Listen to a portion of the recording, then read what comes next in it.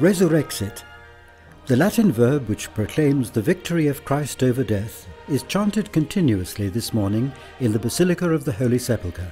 Several bishops, many priests, and an impressive number of the faithful from many countries have converged on the Holy City, joining Patriarch Fuad Tual this morning for the Easter Mass.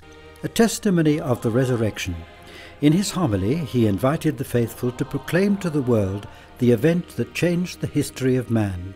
We are called to witness to our faith in the resurrection, continued Patriarch Tual.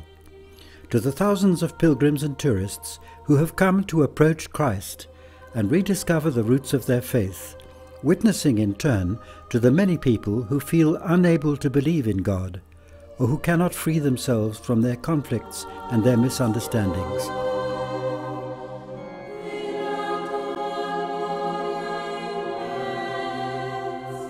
And to the sick and the elderly, to those who seem never to end their Good Fridays, the Patriarch extended a special greeting.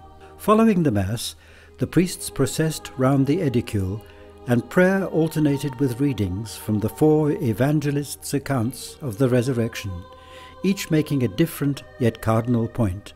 And in this way they announced the good news to the world.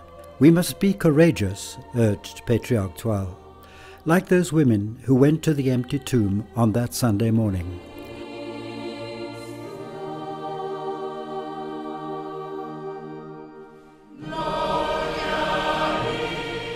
And today the tomb remains empty, proclaiming the most wonderful good news in the history of humanity, a good news that the Church invites us to repeat with enthusiasm.